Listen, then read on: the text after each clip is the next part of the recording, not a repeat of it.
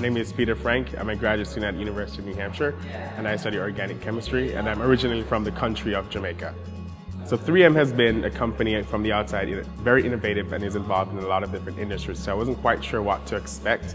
And I think coming here, I find all these experts from varying backgrounds and experts all over the world. I think if you think about what particular industry you're interested in, you'll find it right here at 3M. So I've been blown away with just the diversity of experts and the work that is being done here.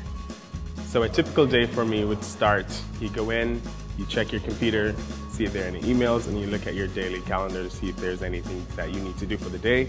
And I run upstairs to my lab and I meet with my supervisor as well as my uncle lab mentor. And then we start running experiments for the day. Outside of that, you're meeting a lot of great people from around, so going out for lunch with other interns or perhaps informational interviews, a lot of that is sprinkled in throughout the day. I think the most memorable part of my internship so far was getting the opportunity to meet one of the vice presidents. I wasn't quite planning on that happening, and serendipitously I was able to have lunch with him, and he provided some very insightful advice as to how to plan your life and have a successful career at 3M or any other science companies. I have nothing but respect for the 3M cultures.